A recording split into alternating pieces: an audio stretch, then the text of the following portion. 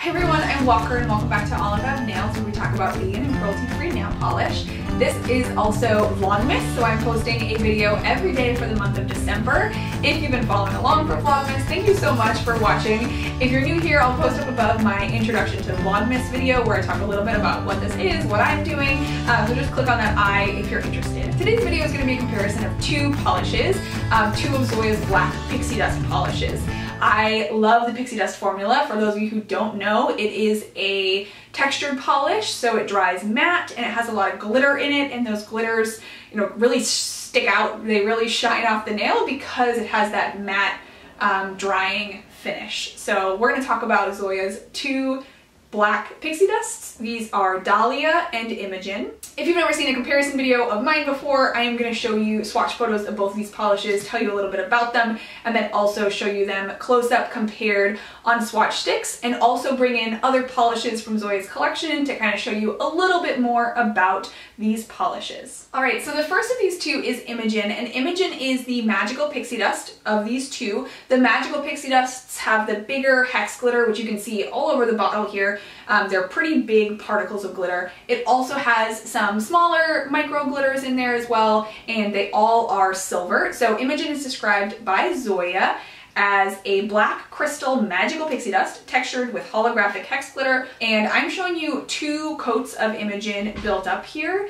And I think you could probably do a third coat if you want even more of that hex glitter. I had a little bit of trouble getting this one to dry, so I was hesitant to do a third coat, which is why you're just seeing two coats of this one. All right, and then the traditional pixie dust here is Dahlia, and Dahlia is the traditional pixie dust with the smaller glitter particles in that kind of matte jelly base. And Dahlia is described by Zoya as a black beauty with sugared sparkle in the exclusive Zoya Pixie Dust textured matte sparkle formula. So it's not a great description.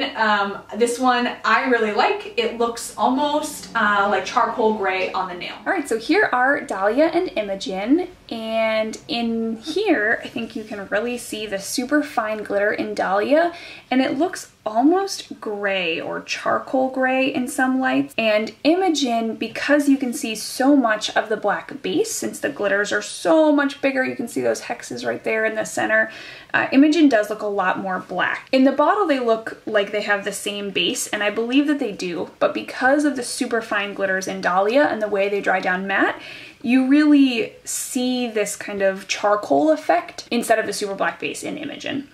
But just to compare, here is London, which is truly a dark gray pixie dust, and Dahlia does look a lot darker and a lot more black than London, but I would say it still looks a little bit gray here. And then just for fun, I want to bring in Storm, because I think Storm looks in the bottle almost like it is Dahlia, but shiny. They look very similar, but you can see that Storm has a lot less glitter distribution than Dahlia, which makes sense because it is a scattered hollow. They are a totally different finish.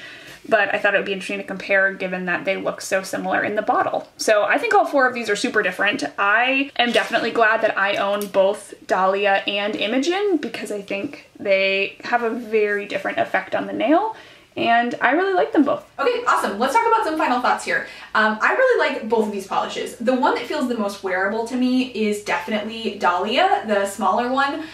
This one, I like that it's basically like a super dark gray. It's almost like a charcoal gray. So it's not quite black, right? I thought it was basically gonna look like Storm but matte on my nails, but that's not what happened.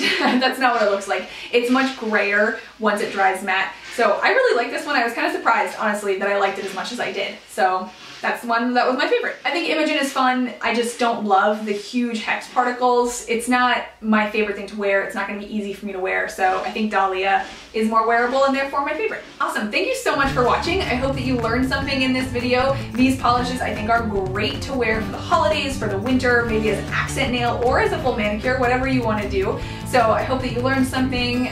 Maybe you have one of these in your collection, you're gonna pull it out. Let me know what you thought of this video and which one of these is your favorite down below.